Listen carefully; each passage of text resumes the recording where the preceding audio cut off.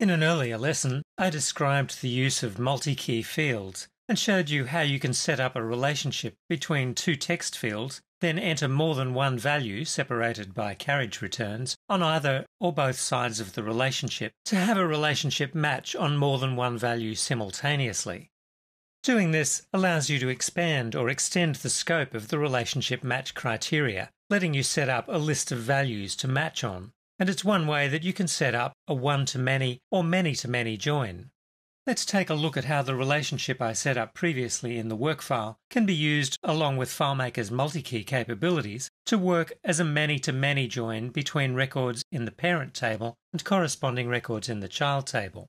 Pursuing the analogy of parent-child relationships, of course it's possible for a parent to have multiple children, and each child can be expected to have two biological parents, so it would be useful if we could have the data connections reflect those kinds of associations. In this copy of the work file, the relationship between the parent and child table is set up as an equijoin here between the parent ID in the parent table and the parent ID field, which is the foreign key, in the child table. Clearly, a given parent ID can be entered into the parent ID field on more than one child record, establishing a join from one parent record to several child records. And that's what we're seeing here, over in the parent table, from the first record in the table, into which I've entered the name George. The portal shows that George, as the parent record, is related to Simon, Josie and Kelly, all three records in the child table at present. That relationship is formed by the parent ID, P001, being placed in the corresponding parent ID field on each child record. So that's what we can call a one-to-many join configuration, one parent related to many children. Back on the parent layout, you can see that I've added several additional records, one holding the name Maida and another holding the name Veronique. From the child table, if I now enter a carriage return in the parent ID field and add another parent ID, say P003 on Kelly's record, when I press enter, you can see in the additional portal showing related parent records, there are now two related parent records for Kelly's child record. Similarly, if I add the ID P002 to the record for Josie, George and Maida are now appearing as the parents for Josie, and similarly for Simon. So now each child record is related to two parent records, and each parent record is related to one or more children.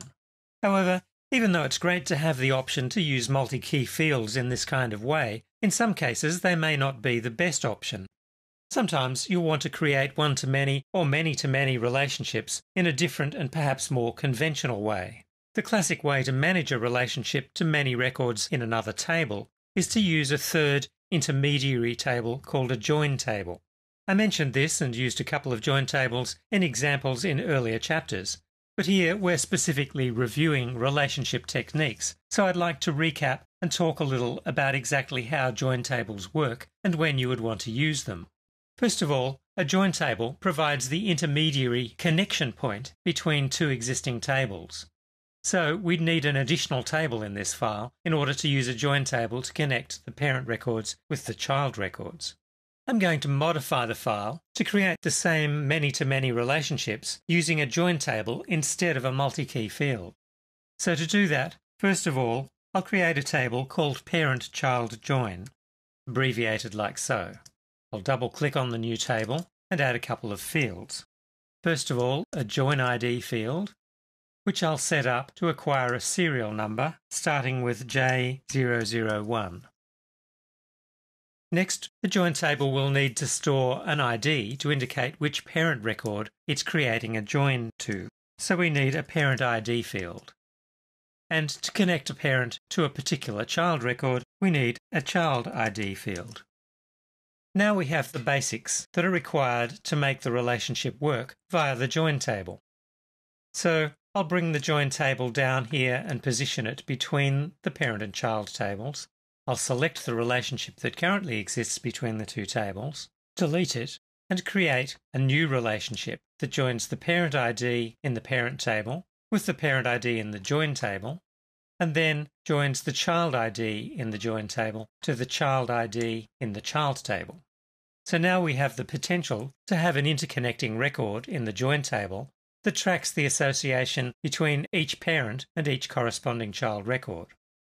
Now, as soon as I leave the dialog, you'll see that the relationship is no longer working because there are presently no records in the join table. I'll request a new window, go to the layout that FileMaker has added for me showing the join table.